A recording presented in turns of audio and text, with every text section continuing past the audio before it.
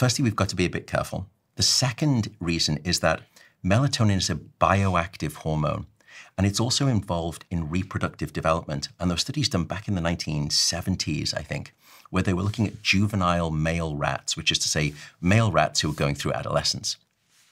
And they were dosing them with high amounts of melatonin. And what they found is that that stunted the development of the testes, of the testicles, and it caused testicular atrophy. Now, these were very high doses, but we've got to be a little bit careful. We say, well, melatonin's a natural hormone, so anything natural is safe. Melatonin overall, in terms of its safety profile, is very safe. It's actually a very good antioxidant.